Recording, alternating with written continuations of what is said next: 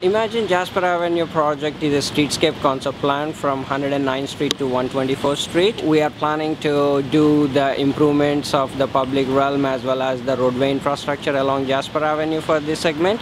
And today we are here to talk about one of the public engagement activities we are doing as part of our summer program. The intention of the project is to look at building the foundation for the future development, because we are aware there is a lot of appetite to build towers and businesses along Jasper Avenue. So we are working closely with sustainable development to understand how the demand is coming and what they are trying to achieve from the land use perspective on Jasper Avenue.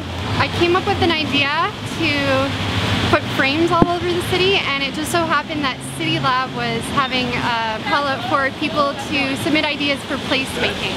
The first frame that I did, that's right out there, is kind of inspired by the river valley. The other designs were kind of a cityscape with people walking past, and then the other design was based off all the historical signs along Jasper Ave over the last 100 years. This is our main street, and you know, for 30, 40 years we ignored downtown, the greater downtown of Jasper Avenue as a city, as we rapidly built outwards. And I credit Mayor Mandel and his council for having the vision to start investing again in our greater downtown. As a city, I think we really owe them to build a great main street in their midst, and to have it be beautiful and vibrant and walkable with a great tree canopy.